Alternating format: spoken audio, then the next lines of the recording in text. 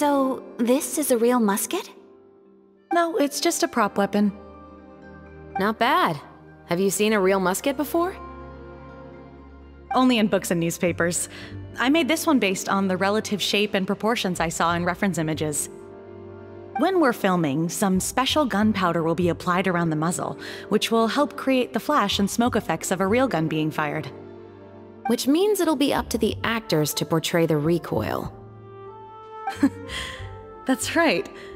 The sound effects for gunshots will also be added in post-production. Thank you, Veronique. I think I know where to start now.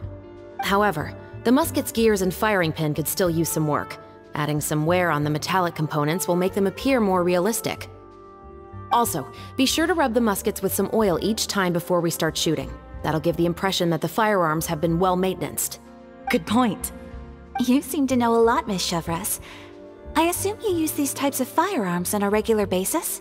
Yes, I perform routine maintenance on my weapons every day. Just like we as people need to eat and sleep, muskets need to be cleaned and maintained.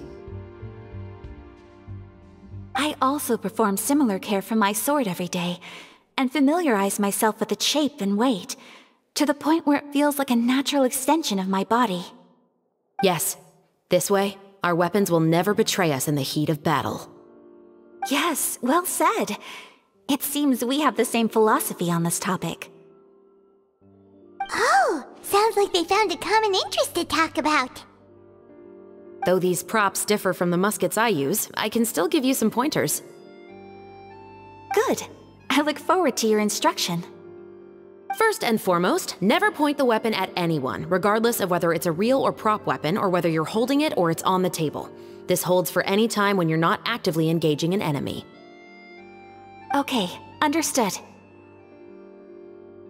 When aiming the musket, extend your arm so that it's level with your shoulder, and use your eye to look down the weapon's sights. Like this?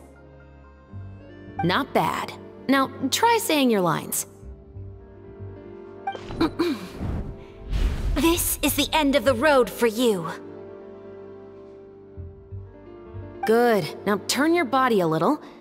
That way, you'll give your enemy less of a target to work with. And relax your shoulders. Here, allow me to demonstrate. This is the end of the road for you. Osmanthus wine tastes as good as I remember. But where are those who share the memories?